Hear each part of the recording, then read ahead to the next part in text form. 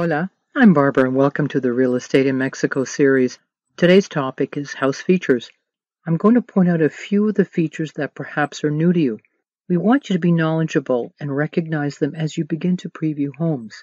When the Spaniards occupied Mexico, they brought within their beautiful architecture, which included high walls and wrought iron scrollwork on gates, doors, and window coverings. This is truly security with style. You'll find this throughout the many homes here. Don't be alarmed by what appears to be elevated security. As I mentioned in a previous video, privacy and not grandstanding is the Mexican mentality. One architectural feature which is iconic to the state of Jalisco is the brick cupola, a dome-like structure on top of a house. The exterior may be simple, merely plastered and painted, while some are beautifully decorated in complex patterns of tile in brilliant colors. The dome is more than just a beautiful visual feature. They do serve a function. The dome is surrounded by windows that open for ventilation, for the exit of hot air, and bringing in cool breezes in the evening. Many ceilings here are completed with Boveda, arch or vault construction. Boveda construction is a series of bricks placed between adjacent beams in concave arched configuration. The depth and the width of the arch and the design in which the bricks are placed can vary. The bricks are frequently laid with the wide face of the brick exposed to the room below. The vaulted ceiling, or domed, is truly a marvel of architectural design.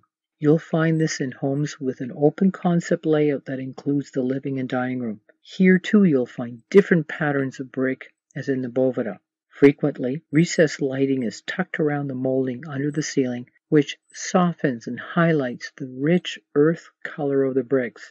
Truly, whoever thought that brick ceilings could be attractive? Because everything isn't as standardized as it is north of the border, architects here are creative in their designs. You'll be drawn to features such as stone and tile mosaics, high ceilings, arched doorways for a softer, wider entrance, handcrafted moldings and built-in niches to showcase your Mexican treasures. They seamlessly combine traditional with contemporary features and decor in very affordable homes.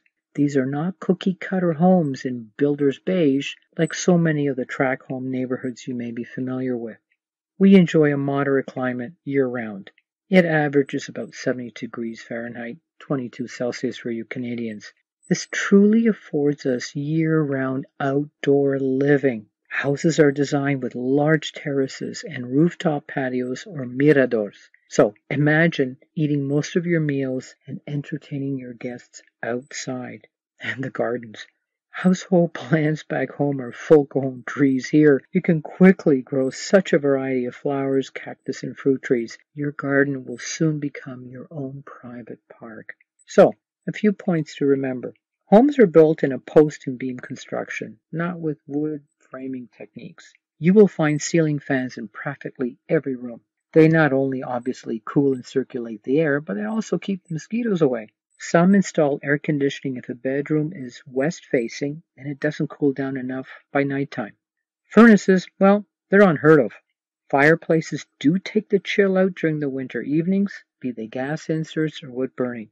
For those of us who've been here for a while, know that a small space heater in the bathroom is most welcome in the morning. Most expats have homes with state-of-the-art water purification systems, so don't worry about that. Carports are common, not garages, and include bodegas, which are storage areas, and an entrance to the laundry room or kitchen. Very convenient. Carports are often gated, and you open them with an automatic opener. Some properties have a casita. This is a separate house, usually a one-bedroom, one-bath with kitchenette in the backyard. Obviously, they're perfect to accommodate your guests, but remember, very good for a caretaker. Use them as a studio or as rental income. And finally, a few words on words. There are several Spanish terms you will hear while looking at properties that you should be familiar with. So, please refer to our common Spanish real estate terms on the website.